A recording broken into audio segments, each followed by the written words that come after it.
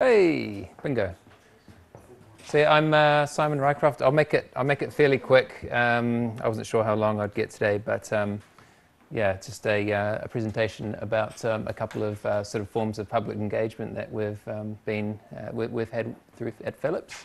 So a very quick background. I joined Philips last year as a intern from the Interaction Design Masters at Goldsmiths College, which also has quite a foundation in sociology. So yeah, yeah, definitely, yeah, we're from the same sort of ilk, yeah, and yeah. So I did my internship, and we were looking at connected homes and really taking a human-centric approach and looking at developing nice places for people to live, basically. So as part of this, we did a lot of experiments with light and the really sort of, I guess, the emotive experience of light and how this fits into daily, yearly, monthly cycles of dwelling and living within spaces. So one of the outcomes of this was this is 4 photos of the same thing. It's basically a light form that uses pixelated LEDs and Arduino and MaxMSP to take content from the outside world and then to map these onto something that's a sort of beautiful light object.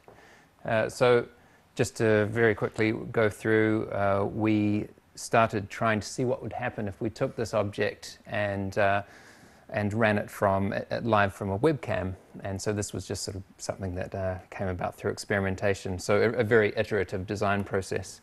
And this is one of my colleagues, Roland, playing with this first iteration of this light instrument. I wonder if I can turn up the volume. Let's see.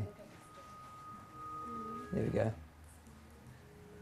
So what we have here is a very visceral, tangible sort of way to interact with light and sound that we decided would be really nice to share with people. You know, let's not leave this in the sort of in the sort of bunch of projects for another day. Let's get this out there straight away. So we were lucky to have this opportunity to share it at the Glow Festival as Aura.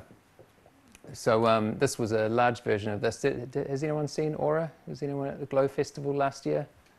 Oh, no one. Oh, yes, you saw it. So this is basically a large-scale version of what you saw, but with some much more complicated sound capabilities. We have a child playing it here. So yeah, this is really useful for us because it lets us really bring the social and or the public into our design process. So yeah, I'm just going to basically play a quick video documentary about it, and then I'll probably leave it there because we need to move on to coffee and other things. But yeah, we do have another engagement called the Light Lab Quartet that was at 2015, and you can find out about that on the Future of Light blog if you're interested. So yeah, I'll see if the video plays. Oh, hello. Oh, that's the Light Lab Quartet. Do I need to press play?